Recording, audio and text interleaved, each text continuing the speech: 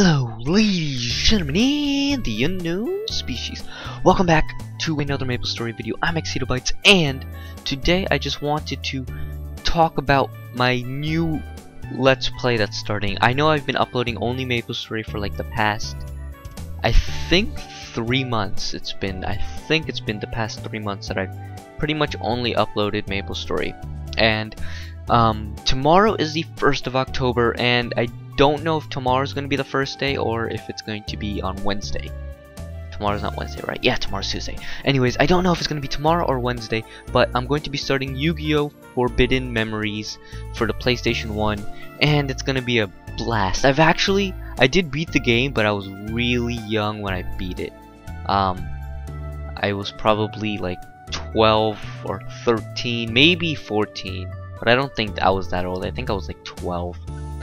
I don't remember when it came out. I think it came out in 2001, so I was probably like 8 years old when it came out, something like that. I don't know, something like that, 7, 8 years old, something around that time.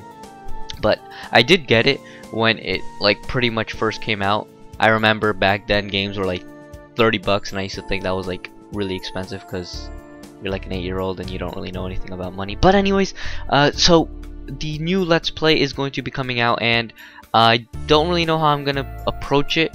I really have no idea what kind of cards and what kind of deck I'm gonna have to make, and it's gonna be really complicated. So I haven't played a Yu-Gi-Oh game in quite some time. It's been a couple of years since I've played an actual Yu-Gi-Oh game, like actually sat down and played. But I do remember the last one I played was the last Yu-Gi-Oh game I played was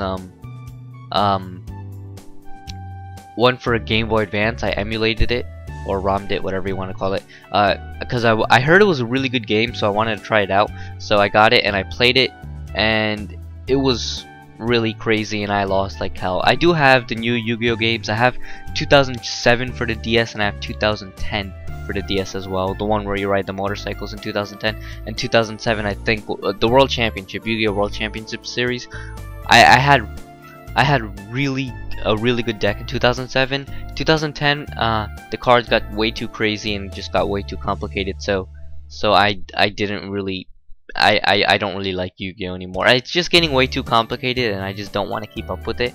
It's not that it's bad, it's just that I don't know, when things get too complicated and you don't keep up with it, you tend to not really enjoy it anymore. Anyways, thank you all for watching, and if you enjoyed this video, I'd appreciate a thumbs up button, and if you guys know what cards I should use, then tell me in the description. But until next time, don't forget to rub the rubber ducky.